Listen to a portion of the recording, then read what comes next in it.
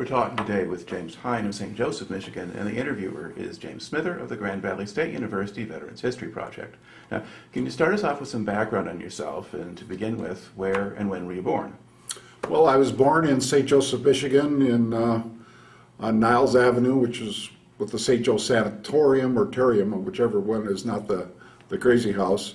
Born there and raised on 817 Broad Street, which was a couple blocks away from downtown, and 1 block away from my school, St. Joseph Catholic. I was basically never allowed a gun when I was a kid. Never, I was kind of a pacifist even as a child, being born German and right after the war, not being really proud of being German, and kind of living with that stigma. So my parents never allowed me to have a gun until I was 12 years old, when I actually could buy my own. Actually, I worked at Greg Rice Toy Store from 12 years old until I was 16 as a stock boy, and shoveled their sidewalks, and basically had a great childhood, but a quiet childhood in St. Joe, and at 5 years old was even allowed to go to the store, which was a couple blocks, and pick up groceries and stuff like that. So I was kind of independent, yet kind of had a watchful eye on me. Okay. What did your family do for a living when you were growing up? My father was an accountant at Auto Specialties, which is not too far away from here, from where they were, and my mom was just a housekeeper, and she did she even took in laundry and ironing, and also raised a couple kids that both of their parents worked. So we always had people around, and she raised like 3 other kids besides her own 5, and so okay. She's quite a woman. And then when did you finish high school? 1965, June of 1965. Okay, and what did you do once you got out of high school? Once I got out of high school, I was, in July, I got a call from the father of the child that we were basically taking care of, and he says, "You want a job?" And I says, "Yes," and he was the plant manager at Heath Company. So I went in the next day and applied, and started the next day as a stock boy in the bag line of Heath Company, and worked there until I got drafted, basically. Okay, and when did you get drafted? I got my papers on Christmas Eve of 1965, and I reported for duty on 7/5/1966. Okay. Now, at that point, the Vietnam War has begun to heat up. Yes. They've been fighting over there on the ground since spring of '65. So, how much did you know about Vietnam at that time?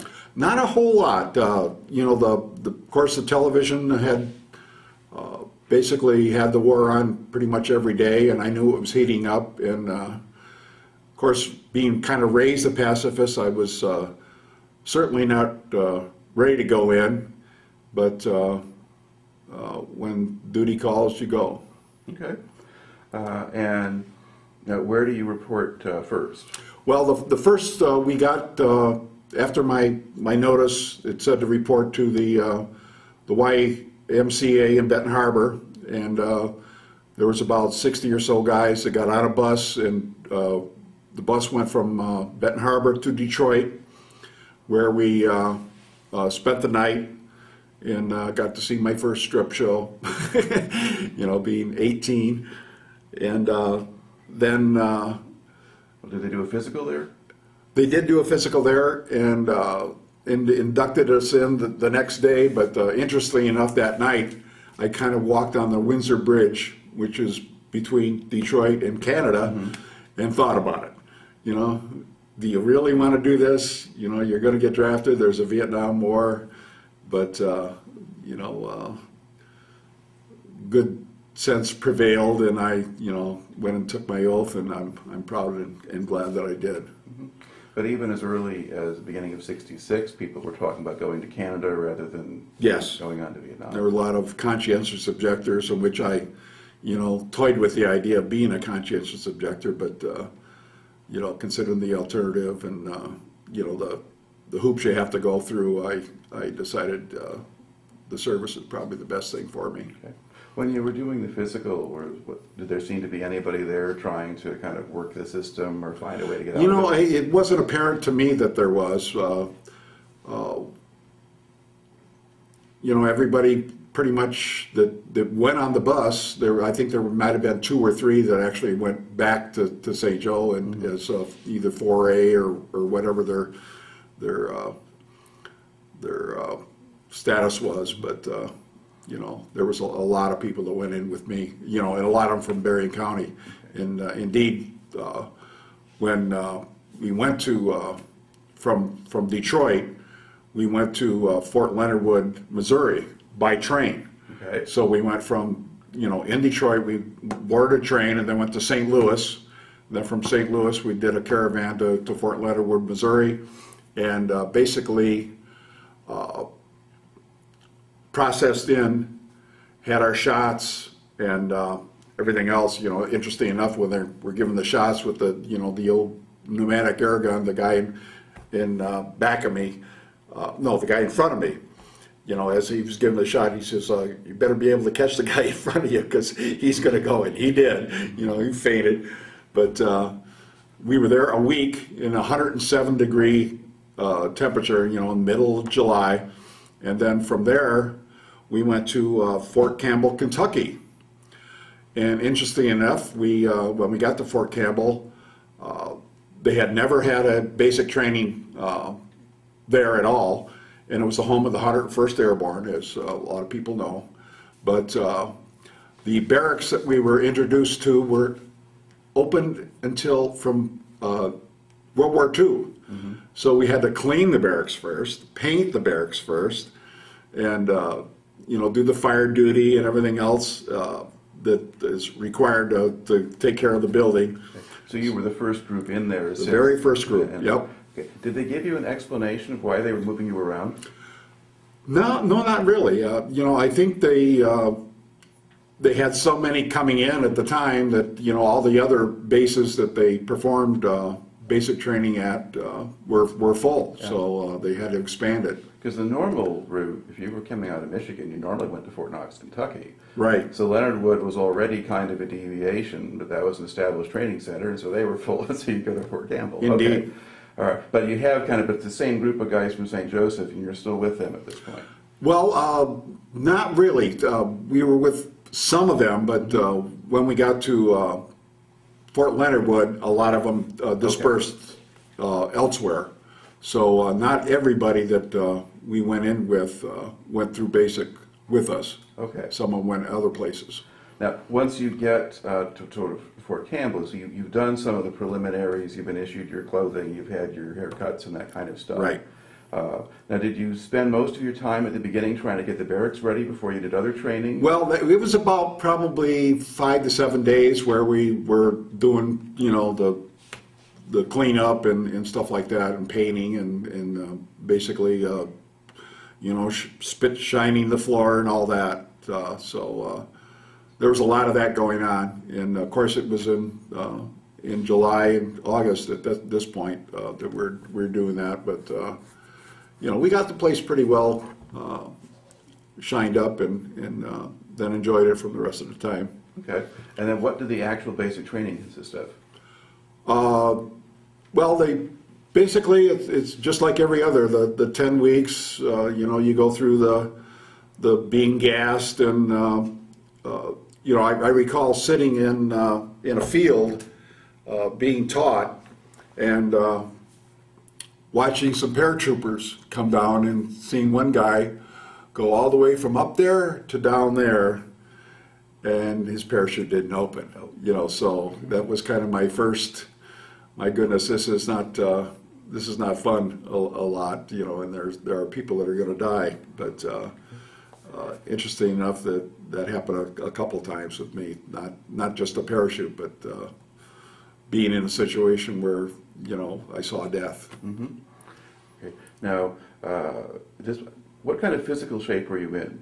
I was a skinny kid, 155 out of high school, and I gained a little weight when between high school and the time I got drafted. I had a little bit of gut on me, but boy, by the time I got out of basic training, I was in the best shape I've ever been. You know, I could, you know, I looked good, I felt good, and you know, one of those when you hit the wall, you know, running, you know, 2, 3, 5, 10 miles, you know, it got to the point towards the end of it, hey, let's do it again. You know, it was so, you know, a lot of guys really got in shape, and but there were a couple in the unit that kind of did play the system, because we had, they were running us from 5 o'clock in the morning until close to 10 o'clock at night. And we had one guy who had evidently friends in high places, and he called some senators or congressmen or whatever and complained about it, and they kind of you know, put us in bed by 9 o'clock then. But you know, it was a pretty tough basic training, but you know, we knew that this was going to save our lives, and you know, we had better pay attention, and the training you get in the Army, I'll tell you, they do know how to do it, and they're masters of it, and you get an education despite yourself. Okay. How much emphasis was there on discipline? Very. You know, a lot of our NCOs were Vietnam veterans.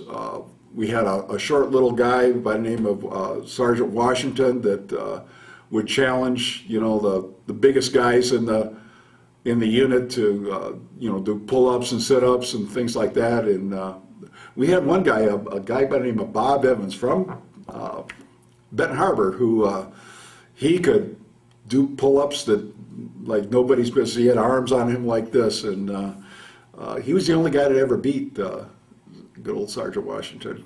Okay. Now, how did they deal with people who messed up? Well, they got sent home. You know, there was probably maybe 3 to 5 in the entire basic training that just didn't cut the mustard and got sent home. Okay. What about more minor infractions or problems? I mean, did they try? Well, you know, the Article 15s and stuff like that. There weren't that many of them. You know, everybody pretty much toed the line, but there were occasional misconducts that you know, were minor, but they seemed to not be very prevalent. Okay, because you hear a lot when you're talking about basic training about people just getting, you know, disciplined by the sergeants for one thing or another. So you know, KP or extra PT or things like that. Yeah, that sort of stuff, or sometimes punishing a whole company for some guy slipping up or something. Exactly. And how much of that went on? Not a whole lot. Of course, you know, there was the dry shaving and stuff like that they made the guys do, but in push-ups, you know, of course, give me 20, you know, give me 50, you know, whatever. But not a whole lot of that, because everybody pretty much toed the line. Okay. And how easy or hard was it for you to adjust to life in the Army? You know, it wasn't that hard because of the discipline. You know, it's you knew you had to do it, and you got up every morning, had breakfast, and did PT, and went through the training. A lot of times, you know, during the training, you're just pooped out, and you know, you're almost falling asleep. But you do tend to pay attention, because you know it's going to be worth it in the long run. Okay. And then how long did that training take? That was like 10 weeks, I think it was. Did that include the initial work on the barracks and stuff, or? No, that was in addition to. Okay. Yeah. So. Okay. So when did you finish basic then? Basically, I finished it around September, middle of September. Okay. And where do you go from there? From there, we went to Fort Rucker, Alabama. I was lucky enough when I took the preference test, you know, the testing that they give you in, I think it was in Fort Leonard Wood, where they sit you down and find out your aptitude. I grew up with a father that actually built a boat in his basement, you know, out of plywood, and he actually, after he built it, he couldn't even get the boat out of the basement, so he had to take out some blocks next to the window so he could slide it out. And but you know, growing up with my father and he was kind of an everyman. He worked on things, you know, was very, you know, so I got used to knowing about tools and things like that, and consequently when the test came out, you know, it was things mechanical and you know, like that I had an aptitude for. So they sent me to basic aviation school. So from like October to November, I went through basic aircraft maintenance. Then I graduated like 7th in the class there. There was about 35, 40 guys in the class. And then I went to... Let's talk a little bit more about that. What did the training itself consist of there? Well, the basic aviation was, you know, it was both fixed wing and how planes fly, you know, lift, drag, torque, you know, all kinds of things about engines, radial engines, jet engines, you know, regular aircraft engines, things like that. We worked on just basically light fixed wing helicopters, not helicopters, but fixed wing aircraft and helicopters, both. But it was just a general aviation, and if you did well there, you went on to the next school. So I did well there and went on. And what balance was there between classroom and hands-on work when you were doing that? Classroom was probably 80% and about 20% hands-on. And then while you were, I mean, was the atmosphere there as intense as it was in basic training? Oh, no, not at all. It was, well, we went to Fort Rucker. First of all, we went from a World War II type barracks to a brick two-man, almost like a college atmosphere. Mm-hmm. You know, and then we thought we were going to be doing PT every day, and you know, we thought that this was going to be the norm, but indeed it was not. A lot of times it was, you do a little bit of PT in the morning, and then the rest of it's all academic. So you took class, and then after class you studied and tried to absorb everything that you learned that day, and went on to the next and the next and the next. So it was more like a college atmosphere. And you know, I had a guy, Rich Szymanski, that I roomed with, that was pretty smart, and we kind of put our heads together, and you know, during our off times we play, you know, checkers and chess, and you know, go to the PX and buy things, and they even had a little area where, you know, they had instruments, so you could, you know, I was a kind of a frustrated dashboard drummer, and I got my first chance to play a set of drums there, and you know, it was a good school. Okay. Fort Rucker's a nice place. Okay, and where in Alabama is that? That's in Dothan, Alabama, right by near the Florida border. And while I was at the Dothan airport, here comes Bobby Goldsboro. Mm-hmm. I said, "What are you doing here?" And he says, "I live here." And I says, "Oh, okay." But he was an old singer back from the '60s. Yeah, I remember him. Yeah. Country singer. Okay. And so that was another about 8 weeks there? Or 5 weeks for that, and then I went to the next school, which was Light Observation Helicopter, which was the OH-1, the Hiller OH-1 Light Observation Helicopter, and the Bell helicopter, one with the bubble in front. Mm-hmm. You know, so we did the Light Observation Helicopter for 5 weeks, and I got really introduced to more on the helicopters and the engines, and you know, actually doing work on the helicopter and taking things apart and doing regular routine maintenance on it. And then was that still at Fort Rucker? That was still at Fort Rucker. And then after that was also 5 weeks, and I graduated 7th in the class there. Then after that, I graduated to another school, which was light or utility helicopter. And ironically enough, they trained us on the CH-34 Choctaw, which was the big Bell helicopter, Sikorsky helicopter with the radial engine in front, and you know, the pilot that sits way up, and you know, everybody kind of, it's one of the old, you know, Korean helicopters, but that was actually the first helicopter ride that I rode in the siege-34 Choctaw, which was kind of fun. So after all these schools, you know, then I went home for Christmas, and then when I got back, you know, this is basically in January of 1967. When I got back, I got the orders to go to Fort Carson, Colorado. Okay. So all of the helicopter training was at Fort Rucker then, so all 3 schools? All of it. Okay. And then now you're living in sort of southern Alabama at that point, and you're getting off base and so forth. Did you notice kind of a difference in the culture between home and down there? Oh, yeah, yeah. Basically, I had a friend, Terry Sperling, who lived in Atlanta. So I would go home with him. He had a wife, Hope Sperling, that he wanted to go home and see, and you know, being the Southern hospitality, I'll tell you, it's there.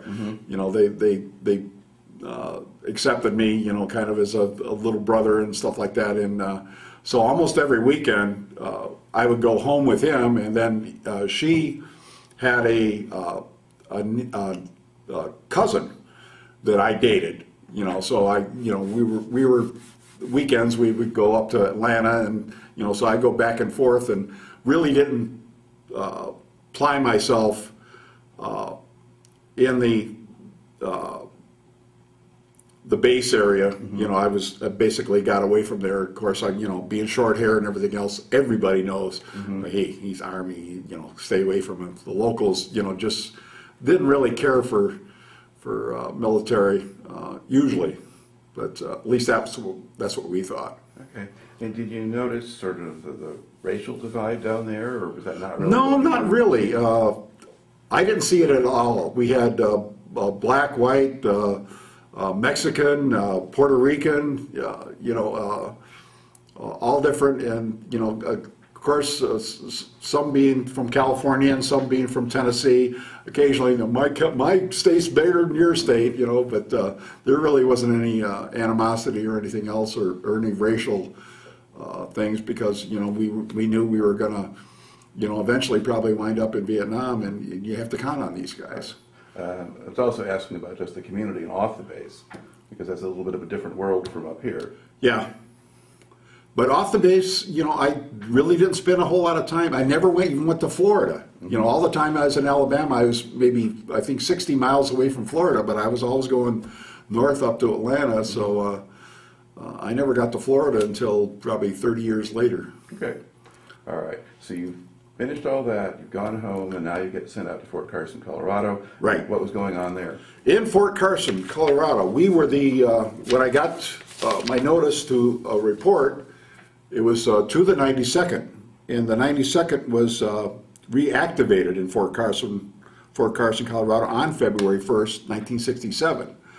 So when I got there in the first part of February, there were 6 or 7 guys in the entire company. The company clerk, company commander, and a couple other guys. And, you know, we're kind of thinking, okay, you know, what's going on? So life for probably a month or so was just people coming in and getting settled, and not really any duties or anything else other than keeping the barracks clean and, you know, spit shining your shoes and things like that. But basically we were building up as a unit from that point on.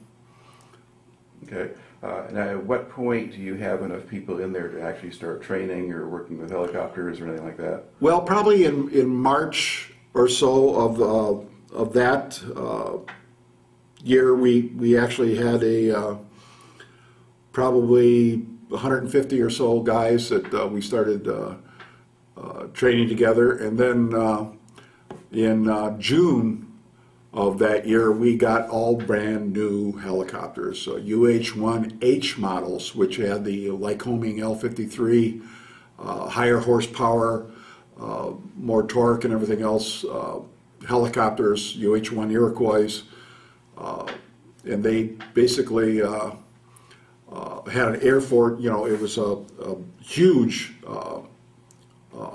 hangar that they had all the helicopters in, and most of our training well, from that point on was, you know, taking apart the helicopter, putting it back together, and doing test flights and all that. And, of course, training the pilots, too. Because, you know, you got brand new pilots that just got out of Fort Rucker. That's where they trained the pilots also. And so when you went on flights with them, it was kind of a little scary because they were kind of new, too. So. Were the pilots at this point officers or warrant officers, or what were they? Both. They were. We had both warrants and captains, lieutenants, and even majors. Mm-hmm. You know. And had you done work on older models of Hueys at Fort Rucker, and this is a new thing? None at all. We never touched. We never even saw a Huey at Fort Rucker. So, you know, it was, okay, here's all your training. Okay, now you got a completely different animal, and now this is what you're going to be training on. But they actually had people from Bell there to train us, mm-hmm. you know, the people that actually made the helicopter. And at that time, they were only $250,000 a pop. You know, but basically, being a crew chief, you're assigned that helicopter. So that's under your, you know, your care all that time. It's 6616502 was my tail number, and I had that all the way through Vietnam, and good aircraft. Okay, so you actually, now did you get the aircraft you got assigned in Colorado, did you take those to Vietnam eventually? Yes. Okay, so you actually had the same machine. Exactly, the same exact machine. Sort of when we got it, there was, I think, 6 hours on it. Flying from wherever they were made to Colorado, and then from the point on, we learned how to make out the maintenance books and everything else.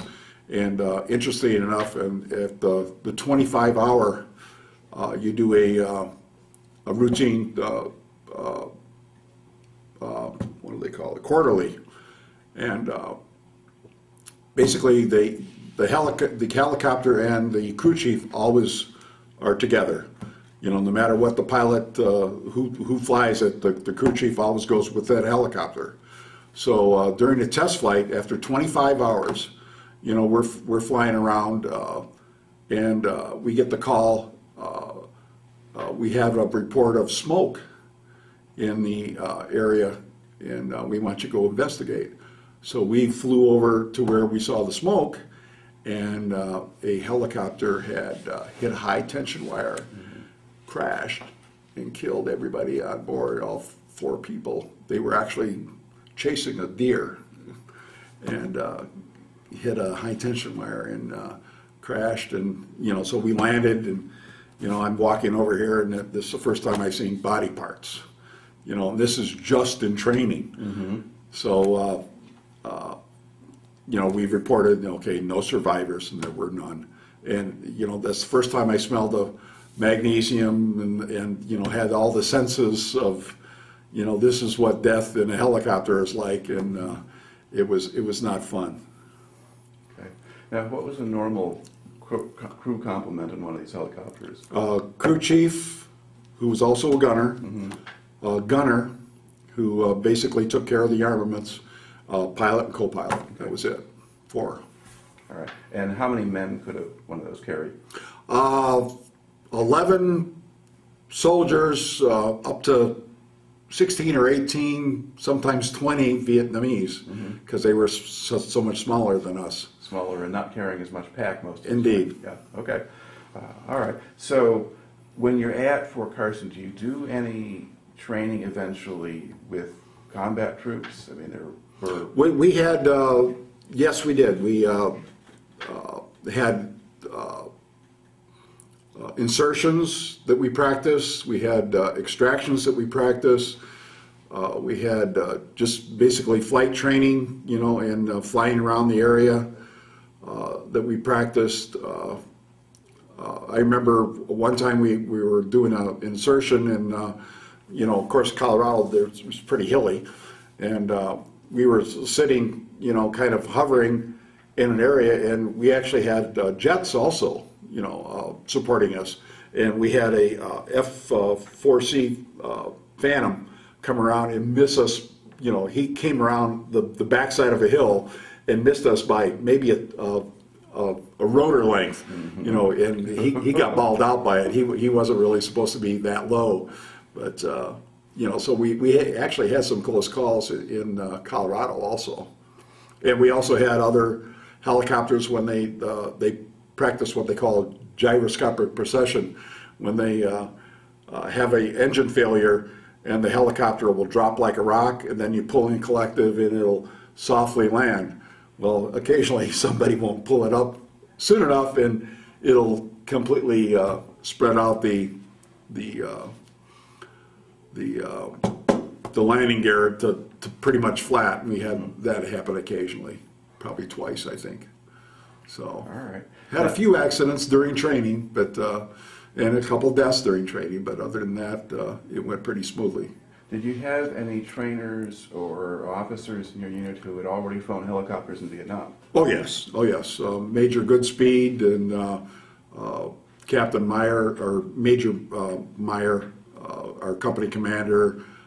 We probably had maybe 30 or 40 guys that they were going back for their second tour. Mm-hmm. So, you know, we had, especially Major Goodspeed, he pulled up his shirt and he says, "You see this? You know, bullet holes, you know, scars, you know, this is what you're in for, you know, so take this training seriously." And we did.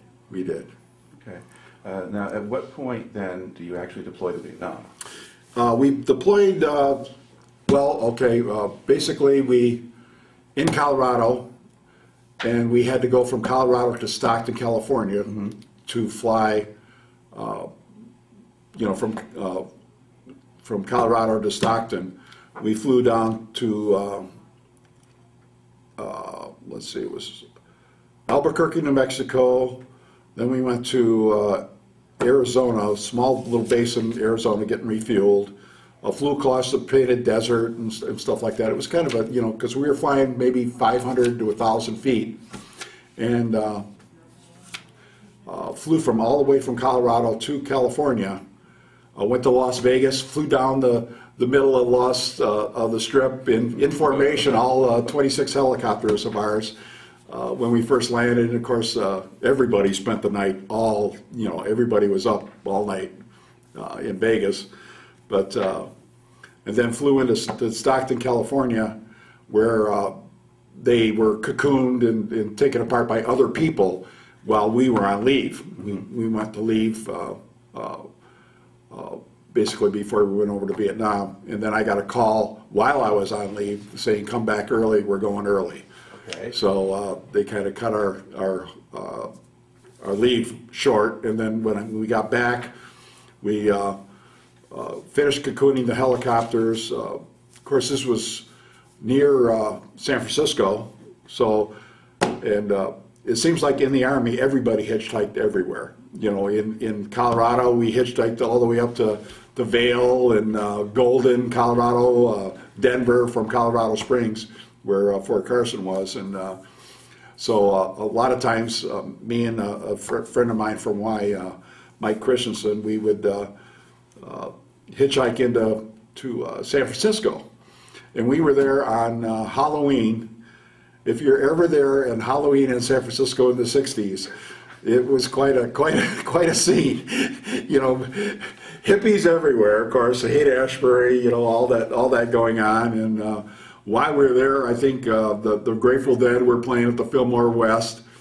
And I think during that time, John Lennon actually was at Golden Gate Park doing an impromptu little concert that people just kind of gathered around. But we were walking along the street, and all of a sudden we got, "Hey, come on in, have a glass of champagne." And it was an artist studio that had a grand opening. Mm-hmm. You know, so we kind of enjoyed that and saw all different kinds of things in San Francisco before we went over to Vietnam. And then when they got that, were you in uniform or out of uniform? Oh no, never in uniform. No. Did they look at your haircut and know who you were? Kind of, sort of. We try to let it grow along. You know, it wasn't as much discipline as far as, you know, you got to have a butch haircut and everything else. So, you know, I had a little bit of a hair, but you know, they kind of figured we were Army or so, but we tried not to be. You know, it was the old white Levi's and and button-down T-shirt or shirts days. So we try to look as common as normal. Okay. All right. So you have that experience, and then what happens?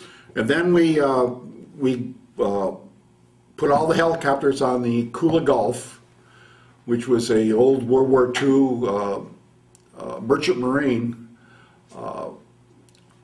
aircraft carrier with wooden decks, similar to the USS Wasp, you know, in size and stuff, but it was actually a merchant marine. And from there, a friend of mine, Mike Christensen, and I, we built a kite. And we flew the kite from California all the way over to Vietnam. This one kite that we built actually flew the entire length of the Pacific Ocean. We never stopped. It was like 17 or 19 days from coast to coast. But during that time, I did, you know, everybody had a duty there. Some people had light duty, some people had tough duty. My duty was KP and the salad chef, who was a Filipino, which is just a sweet guy who was 66 and he was expecting his first child. So he was kind of excited, and you know, it was a nice trip. Got to read a lot of books on the way over there. You know, there was no other than, you know, other, you know, little KP duties or something like that. It was kind of like a cruise. Okay. You know. What was the weather like on the trip over? Weather, we skirted a hurricane, or well, I guess it would be a typhoon over there, but we skirted one of those, and we had one guy who literally from point A to point B was hanging over the deck. He was sick the entire time. But you know, the ocean, it never bothered me, and you never see a bluer ocean than the middle of Pacific, and excuse me, and the skies, just amazing. The stars and everything else. And what kind of accommodations did you have on the ship? Similar to, you know, good old World War II aircraft carriers, you know, bunks that were 3-tiered, and you know, you only had about a foot or two between each bunk, but not, you know, you were there to sleep and that was it. Otherwise, you were elsewhere on the boat, either the front or the back or the top, and you know, just relaxing. Okay.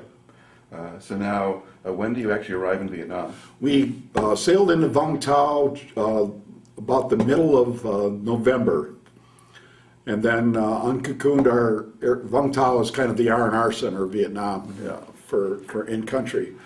But we uncocooned our aircraft, got them all ready, did a pre-flight check, and then flew from there to Vung Tau. And then from Vung Tau, we flew up the coast to Dong Batin, stopping in, I think, Pleiku and a couple other places to refuel. And then once we got to Dong Batin, which was the headquarters for the 10th Aviation Battalion, we were the only helicopter unit there. So they had the revetments and everything else built. They had the hooches built, and the only thing we had to do probably for the first week or so was fill sandbags and build our bunkers and things like that. And then at Dong Batin, we had 3/4 of the perimeter was guarded by the South Koreans, which were crazy. I mean, these guys would beat each other up just for fun. And 1/4 of it was the U.S. that we took care of. Okay. So men from your own unit had guard the perimeter duty? Correct. Okay. And then this is close to? This is close to Cam Ranh Bay. It's right across actually there was a little river that went in between there, but right by Cam Ranh Bay. Okay. And a safe area, pretty safe. Okay. And so what was your kind of initial impression of Vietnam when you got there? You know, the people, you know, I kind of felt sorry for them. Being you know, it was a third world country, never seen that, you know, growing up, you know, in a pretty sheltered Midwest life, seeing poverty and you know, seeing people squat and go to the bathroom right in the middle of the road, and you know, it was a rude awakening to you know, there are other people in the world that aren't as well off as you. So I felt a compassion for them, and of course we had hooch maids and things like that that we interfaced with, and you know, I thought they were really decent people, and you know, kind of enjoyed them. Okay. Did you have a lot of Vietnamese working on your base?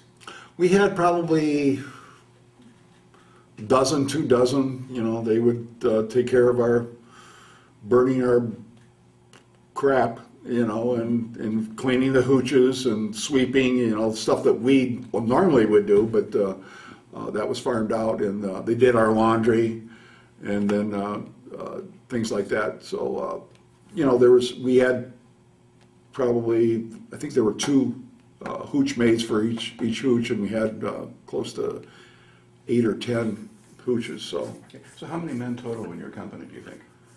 200 and some. I see. I got. When we went over there, there were 62 officers and 156 enlisted men. Mm-hmm.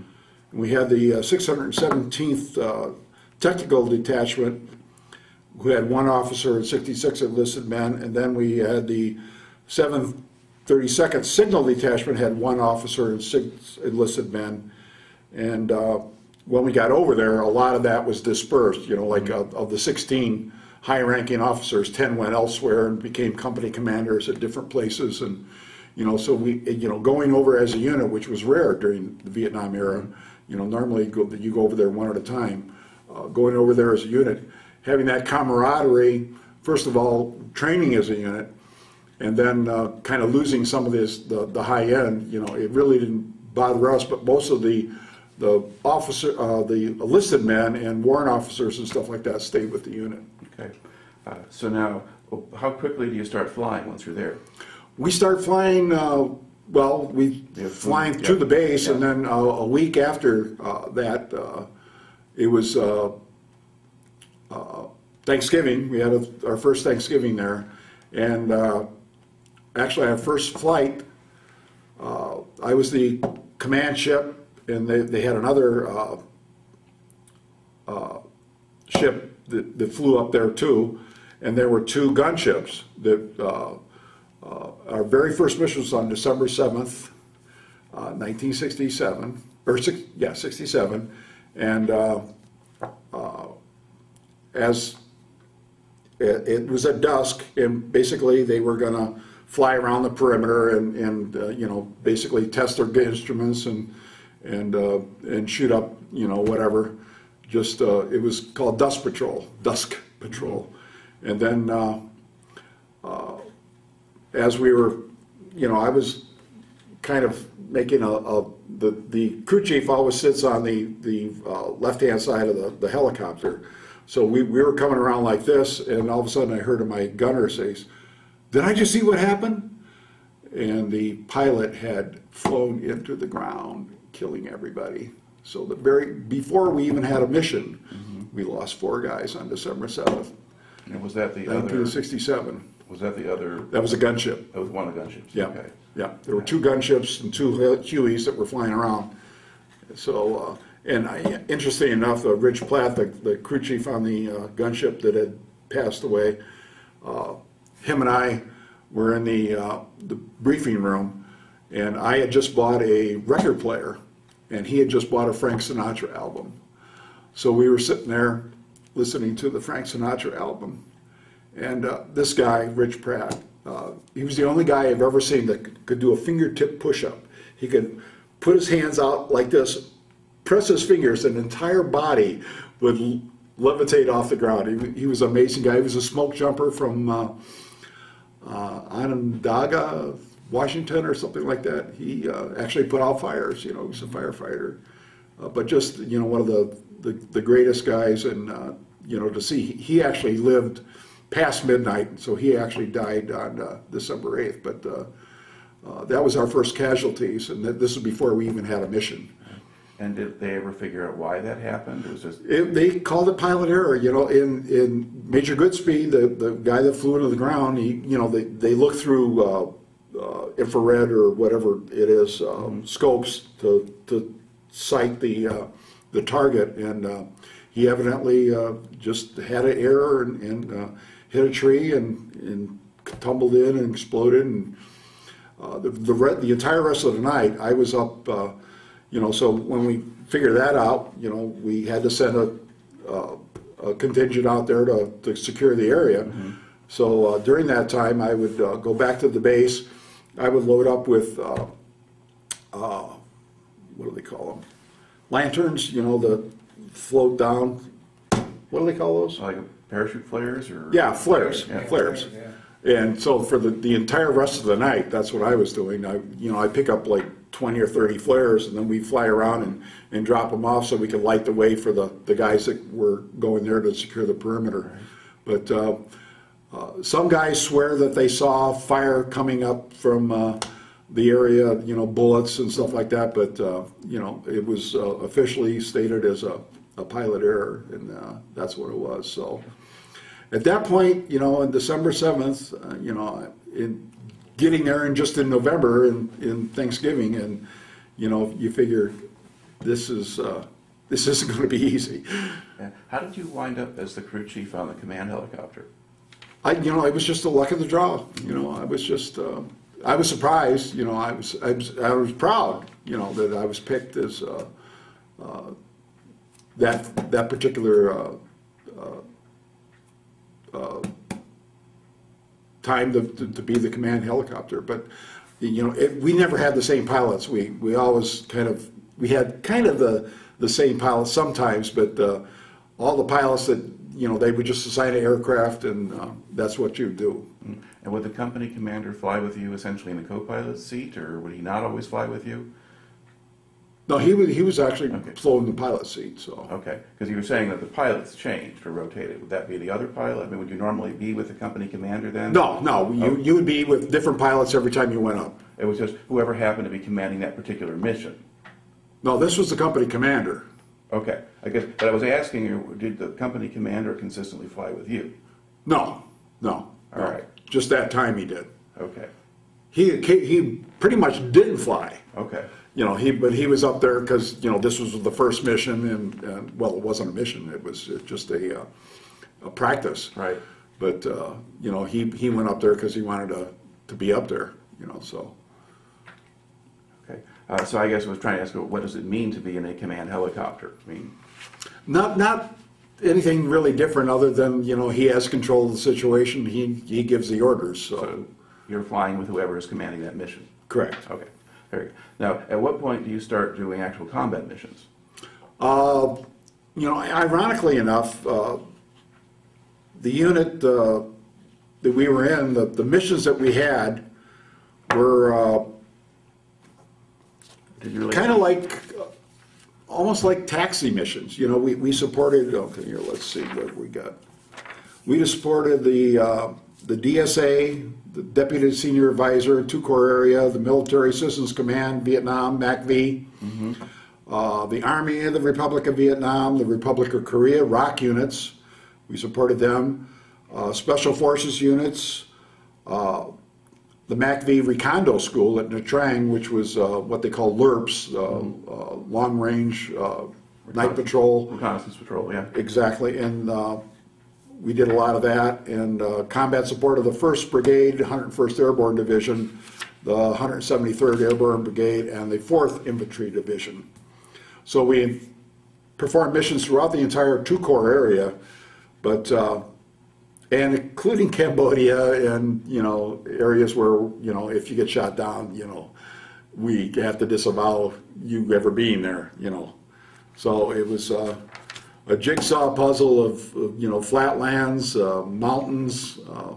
There were areas like Dalat. There was a French artist village that was just beautiful up in the mountains at like 10,000 feet or so, and but a lot of times you were doing single ship missions, and only occasionally would you doing combat insertions and stuff like that. And not everybody in the entire unit would do the entire combat insertion. Sometimes I'd be sitting there and the guys would come back and oh, you should have seen what happened, but a lot of times I probably did maybe 6 or 8 actual insertions, of which 1 or 2 might have been hot. Okay. So a lot of the time, are you just moving personnel around? Yes. Or just from base to base, that kind of thing? Or Base to or base. supplies, or Yes, in small villages, dropping in a MACV commander or something like that, and he'll do an assessment of the area and find out what's going on in the area, and a lot of that. Okay. Did you have any particularly interesting or distinctive missions before the start of the Tet Offensive at the end of January? Yeah, before that, being H models, we had a lot of horsepower, and I remember flying. I think it was around Pleiku. We were on a mission, and we got a call that some Vietnamese had been hit, and they couldn't hover for a long time. We had to hover probably about a half an hour while they extracted people up a rope. But going into that, we said we'd help out the H model, so we flew into there, and as we flew in, F-4C Phantoms were coming on each side of us, then gunships, and then we sat there and hovered for, while I think it was close to 10 guys got hauled up into the aircraft that were all shot up, but they were all already bandaged. Mm-hmm. But that was kind of my scariest moment, Now, was this in kind of a forested area? Oh yeah, So you had yeah. We were probably 30 feet up or so, and we had to hover for close to a half an hour. And hovering, of course, raises the temperature and everything else. It's not very good for helicopters, but an H model they could take just it. Physically, I mean, how do you get people up from the ground? Then you're hovering. You drop. Is there a basket or a harness? Yeah, we had a winch and a harness, and we took them up like that. Okay. And then did you operate that machinery, or did the Yes. gunner do that? Okay. Yeah. I mean, how long does it take to pull somebody up if it's that? Probably 3-4 minutes. So. And did you take any fire while you were doing that, or was it? No, my gunner said we were taking fire, but I think it was my tracers that were going toward, that he saw. But to the best of my knowledge, I never took a shot in Vietnam, and I had a mother that prayed for me, and I think that's why. I mean, she said what they say is a soldier's prayer. Every time she would think of me, she would say this soldier's prayer, and it was quite often. And it was a prayer to the Virgin Mary, and it was, let's see, how did it go? Look down upon my soldier son, take care of him for me, give comfort to his lonely heart as mine, his mother's plea. And when he's blue and sick at heart, discouraged and pressed, give him the will to carry on and heavenly grace to rest. Show unto him a mother's love as thou hast shown to me. Give comfort to his lonely heart as mine, his mother's plea. So she would say that. She got given that little prayer by a guy by the name of Boyce O'Hara, his mother. He used to call me Little White Mouse. I was a towhead as a kid. And she says, you say this prayer for your son every time. And that's kind of the reason I came home unscathed, I think. Okay. Now, what was life like on the base before the end of January? Life was pretty good. We had, other than, at the base it was pretty good. We had 24 open bay rooms. We had latrines, we had showers, a hot shower. We had bunkers that we built. We had ways of heating the water so we could have hot showers. We had a 300-gallon tank on top of a little small tower. In Cameron, occasionally you could go to Cameron Bay, you could get lobster and a hamburger, which was kind of unheard of. But so it wasn't that bad, actually at the base, when you weren't working, right. And you were working probably 5 out of 7 days. Okay. Doing something. And on a day when how much time did you actually spend in the air? Sometimes 5, 6 hours. You know, it depends on where you're going and what you were doing. But you know, you're up there quite a bit. I used to love flying. I mean, just flying along at treetop level, or you know, maybe that far off the South China Sea. You know, I just loved it. Just loved it. You know, and of course, you know, flying from California to or from Colorado to California,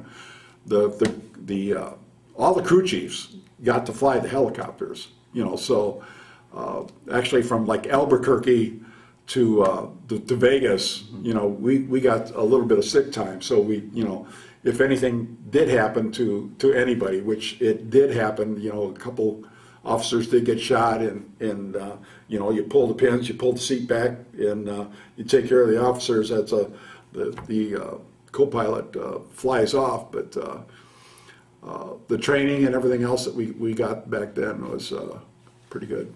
Okay. Now, at the end of January, the Tet Offensive starts, and there are attacks made all around Vietnam. Yeah. What's your experience at that time? My experience, we went to bed on January 30th, and about 2:30, 3 o'clock in the morning, I woke up to my gunner, who is Rocco Antonio Giuseppe Colucci, was one of the most decorated Long Island police officers after his service. But he said, "We're getting mortared, get the hell out of here." So we got out of there and went to the bunker, and as we were sitting there, we saw explosions in our revetments of the helicopters. They had 2 sappers had snuck through the Korean perimeter, who fell asleep. And 2 guys came in and had satchel charges and blew up 3 of our helicopters. I think they had a couple other ones, but they didn't go off. During this time, mine was in the maintenance area, so it was pretty much safe, and you know, it was all apart anyway, so they didn't care. But about 3 o'clock, okay, you know, we were all called together, and you know, when things calmed down, of course, we saw, you know, a mortar go over our heads to Cameron Bay and hit the fuel compound, or I think it was a fuel dump. Mm-hmm. And that explosion was pretty spectacular. So during that time, we got organized, and we set up a grid throughout the entire base, to where, you know, everybody could see one another. You know, from here to a couple, you know, maybe a block away, you could see the other guy. And mm-hmm. we set up a grid, and we you know, swept the entire area to make sure that, you know, this wasn't happening. And later we found out that they had snuck through the Korean perimeter, and during that time, the guys that fell asleep were put in a container for like a week, no windows, you know, one of these metal containers, and I think one of them got a summary execution, you know, and of course we didn't want that to happen, but it did happen. But the Koreans took all of the stuff very seriously. Yeah. Yeah. Now, did the sappers get back off the base, or? Yes, they got back, went right back through where they came. So the explosion didn't happen until they were in and out. Okay. So, you know, we thought we were getting mortared, but of course we weren't. It was satchel charges. Mm-hmm. We lost entirely 3 aircraft. All right. And then what happens after that? After that, you know, of course, my helicopter's in maintenance, and then I get called up, you know, about 9 o'clock. It says, "Okay, Heyn, you're going on a mission." I says, "But my helicopter's all tore apart." And he says, "Not anymore." They had put it together from, you know, 3 o'clock in the morning till 9, and put it all back together. And they said, "You're flying with the 2-Corps commander, and he's going to do a damage assessment of every village that was hit." So from February 1st, from that point on, we flew to every base. We flew all the way up to the DMZ. We spent the night in Hue, we hit Quezon. While we were in Quezon, we could see C-130s coming in and taking fire from the Viet Cong, and you know, so it was an exciting time, but a scary time. And you know, ironically, when we got to Hue, you know, they said it was overrun, but we were right in the middle of the city, in a small area with a, you know, nice house, and we were fine that night. We didn't hear a whole lot of gunfire or anything else. But how long after the start of the offensive was that you got there? It was like the day after. Okay. That we were up there. Well, we actually had to fly up there, so it took quite a while to get up there. So we hit a couple little bases on the way up there. But every base that was hit, we were at. Then we flew all the way down to Canton, including Saigon and Pleiku and Baolac, and you know, all these different areas that were hit. We took a damage assessment, and the furthest south we got was Canton, which is in the Mekong Delta, and then we spent a couple nights in Saigon also. So, okay. So how long did this whole mission? Probably a week to 10 days. Okay. And who was the Corps commander? You know, I can't think of his name right now, but I'm pretty sure one of our Lest We Forget guys says he was actually a civilian. And he says it was one of the only civilian two-corps commanders in Vietnam. But, you know, I'm not sure. I thought he was military. Well, a Corps commander would by definition be military. I would think so. But he might have been some high-ranking official. He might have been the top MACV guy in two corps or something like that. Could have been. Okay. What impression did you have of him? You know, I didn't really have an impression either here nor there. You know, my duty was to keep that helicopter going and to keep the weapons clean and stuff like that. So we concentrated more on the helicopter than the mission. Okay. Now, as a crew chief, do you have headphones? Can you hear the conversations going on? Yep. So at least there's that much that you're aware of. Yes.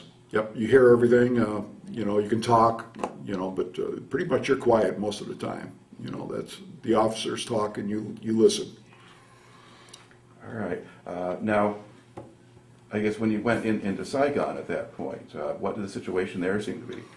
Situation there, we were in a big hotel, you know, and we didn't see a whole lot of action while we were there, but we could hear gunfire going off in the distance, but we were pretty lucky and didn't have that problem. All right. Well, this tape is about up, so we're going to pause. Okay, we were talking a little bit about your experiences at the time of the Tet Offensive. Were there places you went to where you saw sort of serious damage done? Yeah, basically we saw some flying over Hue. Of course, we, you know, took mortar fire and things like that at what's the name of the place? You go to Quezon? Quezon. Yeah. Quezon. That was probably our hairiest moment in Quezon. The rest of the time it was pretty much after the fact, and things were pretty normal. But by the time we got to Saigon, it had settled down a little bit, and we were, you know, in a pretty secure area, so we were pretty safe. You know, when you went into Quezon, how long did you stay there? Just probably 2-3 hours. Okay. And you were able to leave the helicopter there and it didn't get blown? Yeah, yeah.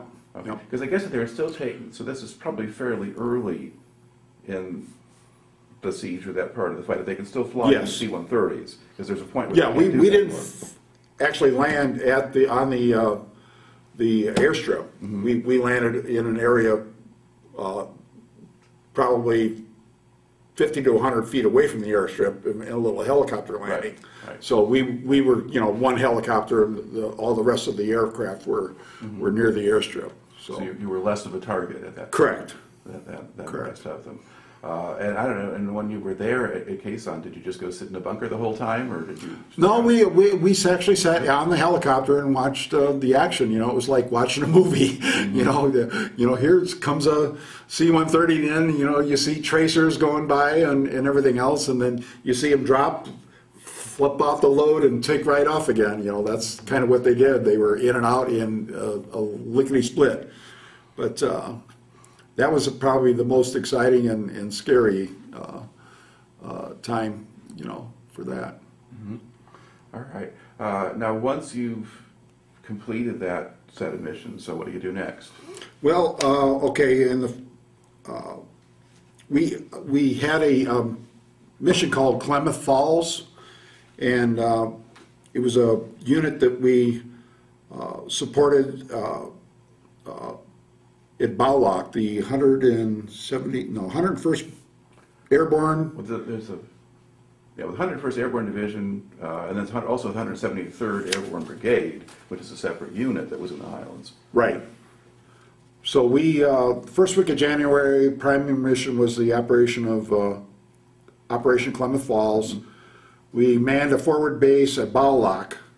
So a lot of our, not everybody, but a substantial majority went to Bowlock. And during that time, we caravanned from Dong Batin, you know, up the mountains and everything else by truck. Mm-hmm. To take our supplies to Bowlock. So I was involved in that as a driver, truck driver, you know, going through the entire country of Vietnam in a 2.5 ton deuce and a half truck. So once we got there, we set up base and supported them, and people were, you know, helicopters were in and out depending on, you know, what their mission was, but a lot of the, probably 2/3 of our helicopters were there strictly to support them, and they were there kind of permanently, and I was one of the lucky ones that wasn't. You know, I still went home to Dong Batin and got to sleep in my hooch at night. And when you were caravanning up there, did you have security or protection? We had gunships following us along, and in Hueys, you know, when there weren't gunships, mm-hmm. when they were constantly with us up and down. And some of those roads along the mountains are pretty thin and a little bit scary, but we went up there, you know, unshot and you know, unattacked, and once we got to Bowlock, it was really muddy and rainy. Of course, we're starting to begin the monsoon season, and yeah, good time to have that's not a whole lot of fun, you know. I remember being a picky eater as a kid, and they give you these metal trays, you know, that had little compartments in them, and I remember trying to eat the food as fast as I could before it washed over the edges. You know, it was not a whole lot of fun, but you know, you make do. Now, where was this base relative to some of the more famous places in Two Corps, like Pleiku or things like that? Bowlock? Yeah. You know, we set it up itself. It was kind of in almost like in a little hilly area, mm-hmm. and we set up from scratch. Basically, well, there were people there originally, but when we brought our helicopters in, we didn't have revetments or anything else. We just sat them out in the middle of in the open, and then set up a perimeter, and you know, we pulled guard duty and stuff like that. So. Okay. All right, so that was stuff that you were doing in early January then, was that? Yeah. Yeah, okay, so that's before Tet Offensive. So you've done that, but then, so part of your unit now is going to be based out there, but you're still back at your original base most Correct. of the time. Correct. Okay, and then from there, so that's when you get attacked, and you go and you fly with a commander around to do the damage assessment. Correct. Okay, and then what comes next? Let's see. Of course, after the Tet Offensives, we get pretty busy. We flew missions from Dong Batin to Phan Thiet, southwest of Bowlock, north to Quy Nhon, northwest of Chio Rio. We did every imaginable type of mission. We were gun support for the deputy advisor, the Tuyen Duc province in the besieged city of Dalat. We did a lot of things in Dalat while I was sitting in Dalat during the Tet Offensive when we were doing the coming back from up north. Mm-hmm. We hit the lot, and my buddy Dick Balsamo was on a gunship. We were sitting at the airport, which had a corrugated runway, and we were sitting there at the airport. Probably half a mile away, you could see gunships flying over this area, and you can see tracers coming up from this one area. And he got the order. I says, okay, lower both miniguns and strafe the area. And they did. And after that, he says, we got a problem. They shot out our tail rotor. So, you know, in helicopters, what they call gyroscopic precession, the rotor goes around like this. And if they don't, the tail goes the other way. So when you don't have a tail rotor, you have to land at like 60 knots or above, and in order to land, you know, otherwise you crash and burn. And so I'm sitting there, and I'm seeing this tracers come up, and then all of a sudden I hear this over the radio. Okay, we got to come in for a 60-knot landing. And I don't know if you've ever seen these runways that they had there. What did they used to call them? Well, it was PSP. Was it? Yeah. Yeah. PSP? Oh, yeah, perforated steel. Yeah. So they had to land on that, and the guy did a phenomenal job. And when he got landed and shut down and everything else, you know, you look through the tail rotor, and there's one bullet went right straight through the tail rotor and hit just the cable, and hit the cable, and luckily, you know, everybody was fine. And the guy that was on the aircraft, he actually went home in the latter part of February. So this was kind of towards his last mission. So he was pretty lucky there. And these are helicopters that are on skids, right? They don't have wheels or anything. Correct. To land on. So you're getting a scrape across this corrugated Yes. steel matting, which Lots of sparks, and you know, and at 60 knots, you know, you come to a pretty quick stop too. Friction kicks Yeah, in. yeah. So that was kind of exciting. And okay, from there we had in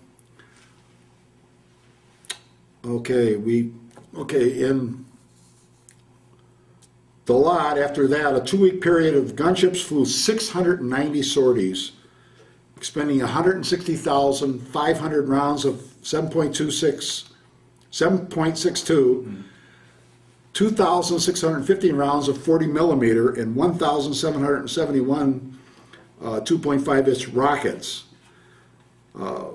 We had an estimated of 142 KBA. What's KBA mean? Killed by air or something? Killed by air? Could be. That 53 structures damaged and 44 structures destroyed. We earned a, we had the direct support of the 101st in Phan Rang. And on March 4th, we got a, let's see, what did we get? We had a distinguished, some kind of an award. So your unit gets... Yeah, we got a unit citation. Beginning of May, we began flying convoy cover for elements of the 1st Cav. We supported Operation Matthews, which was the 4th Infantry Division. And then the 10th Combat Aviation Battalion gave the command of execution, placed the operational support of the unit to the Camp Holloway at Pleiku.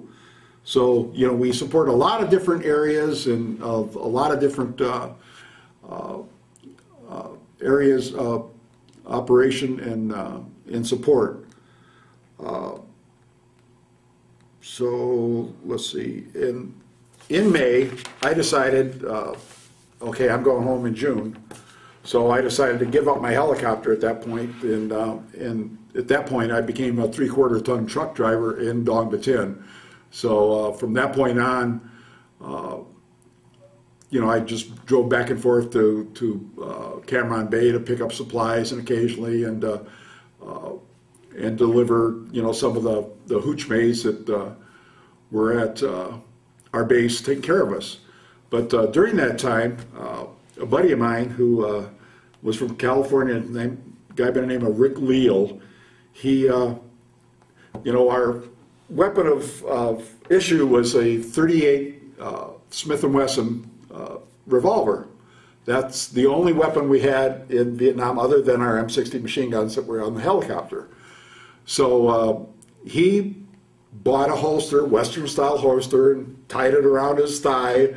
And we had my duty that night about 5, 6 o'clock was to take the hooch mates back to their village in the 3/4 ton truck, which was probably 5 miles away or so.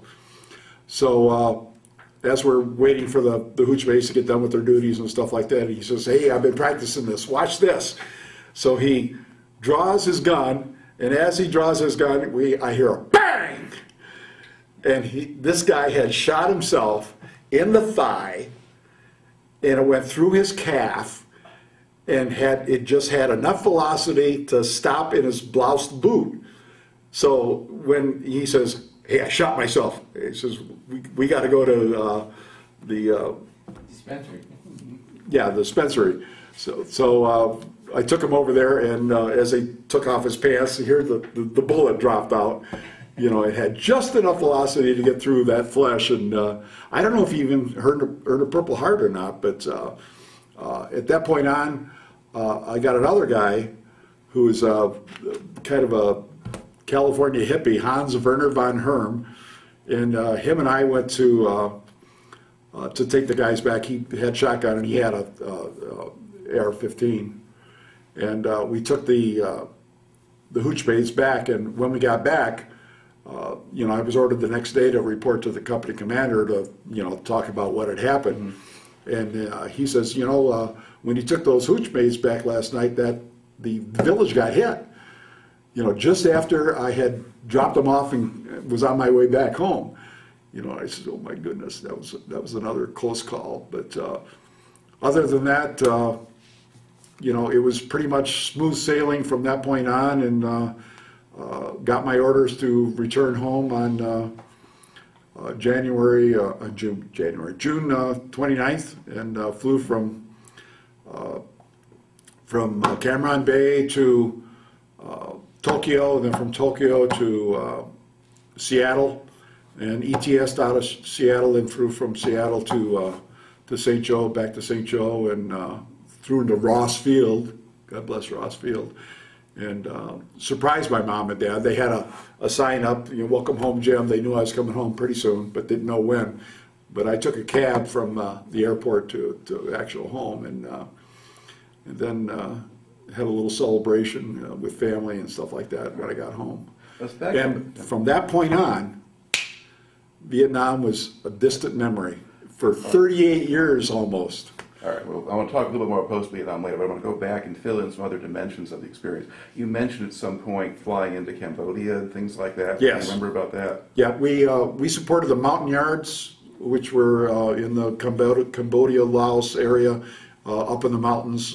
We did some single ship missions with them, supporting them, and talk about third world. You know, they were almost, you know, almost like cannibals. You know, they were, but sincere people, you know, really interesting people, and but very primitive.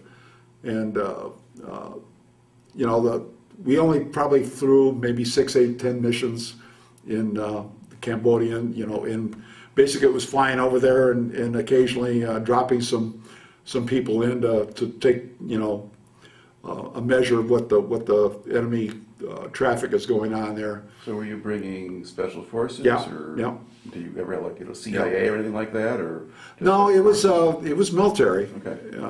And they were, you know, we would drop them off. It was kind of like the long range patrol. You know, when we dropped off long range patrol, we had like 5 helicopters that would fly in a straight line, and usually the first and second had the actual troops in them, which would be maybe 3 or 4 troops. That would it was dusk to dawn. We'd drop them off, and the helicopter would drop down, and they keep flying, and then once they drop them off, they come back and get in the rear of the formation. So if, you know, if somebody looked up and then looked down, you know, they really wouldn't see people being dropped off. But that happened occasionally. Would you do sort of decoy drops in other places? Would you maneuver as Yeah, we actually did. Yeah. So they couldn't tell exactly where people were being inserted. Yep. And then would you then go and pick them up At dawn. Yeah. Sometimes they'd be out there 2-3 days though. So, and matter of fact, my Christmas tree was interrupted to save some of the guys that somebody had dropped them off right next to a Vietcong battalion. Oh.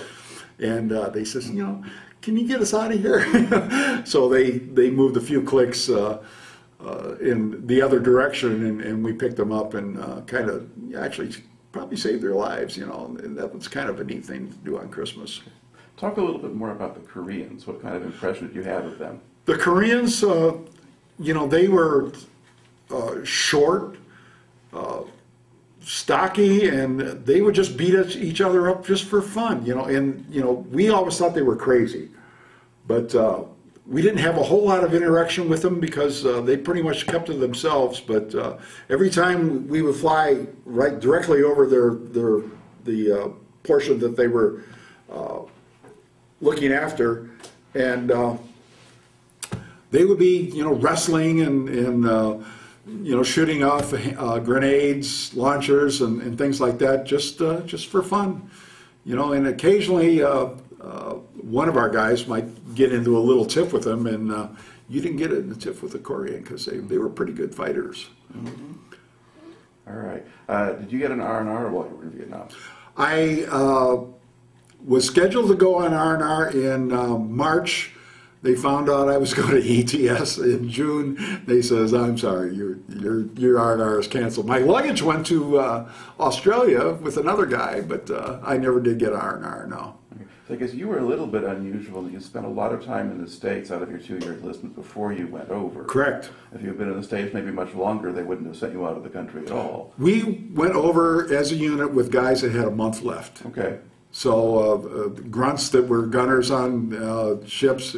You know, and I remember one guy, Mike Milliken from Chicago, he said, "I don't know what the hell I'm going over here." I says, I'm going home in a month. You know, he was just really angry about it, and continued to be angry until he got sent home. But we had guys that, you know, went in March, February, April, you know, ETS'd out, and that's kind of what kept the unit together, because, you know, all the guys that trained together, they got a little bit replacement at a time, so it still remained a cohesive unit. Okay.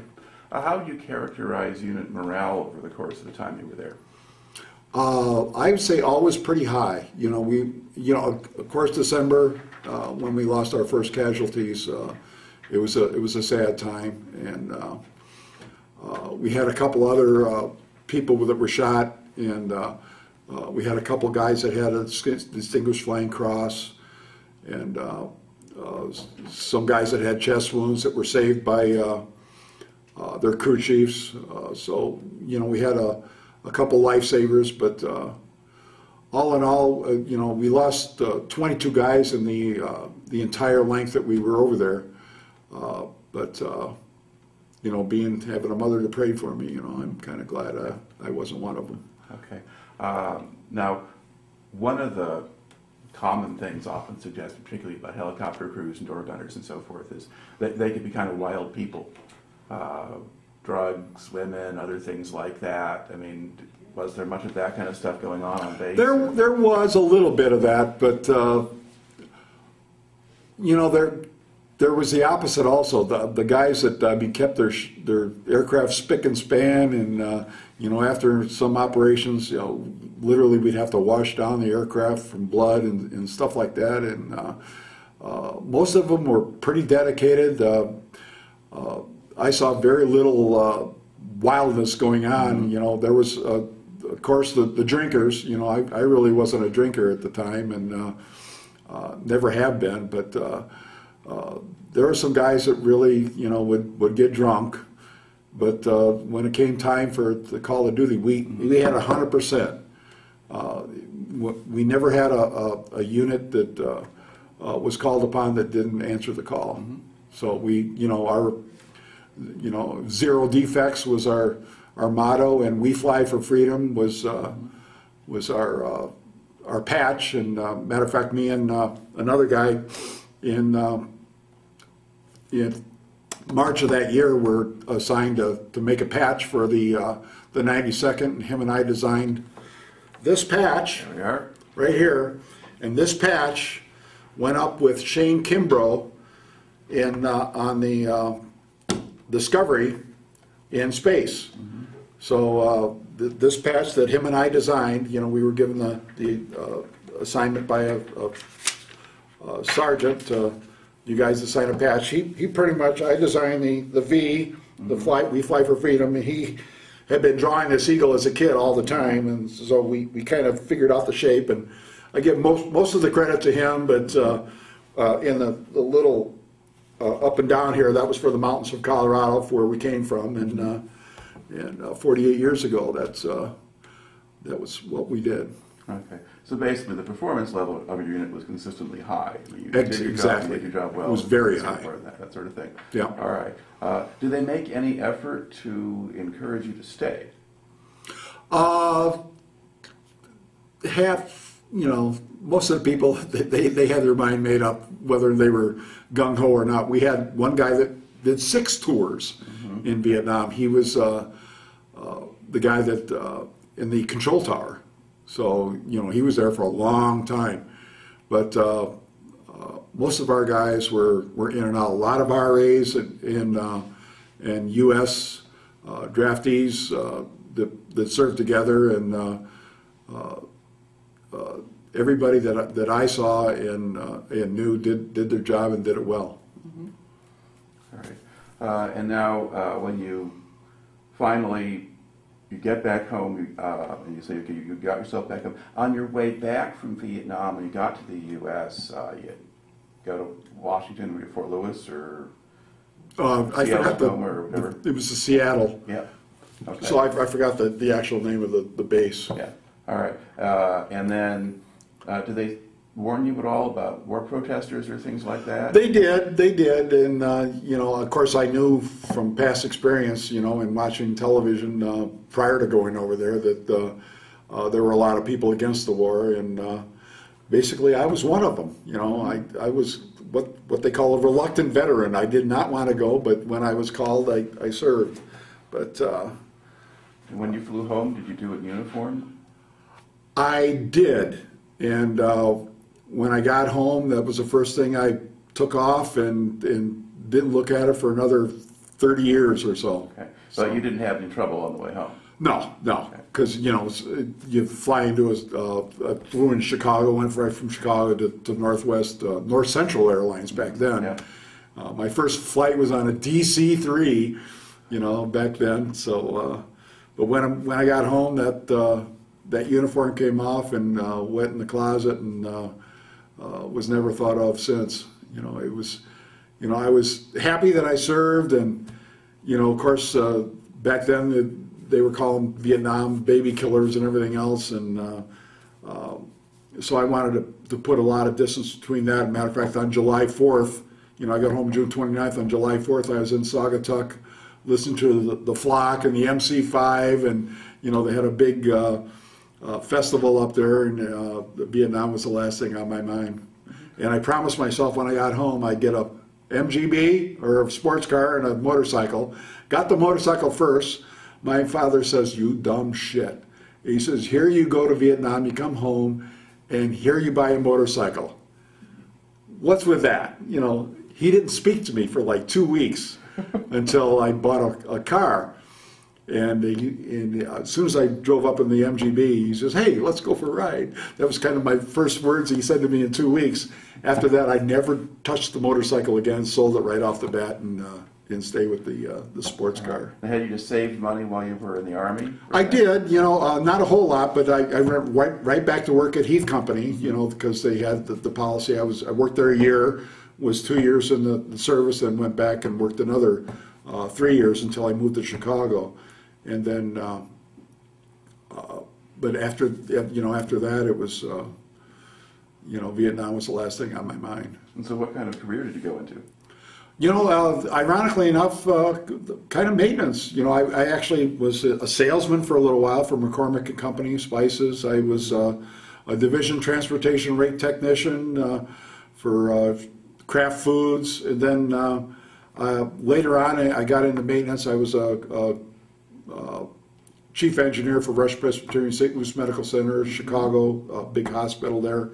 And when I moved back here, I worked in maintenance at Heath Company for a year, and then my career took off as an entrepreneur. Always loving television growing up and stuff like that. I bought my first camera and then became Heyn Sight Video, H-E-Y-N Sight Video, and have enjoyed a 30-year career doing that.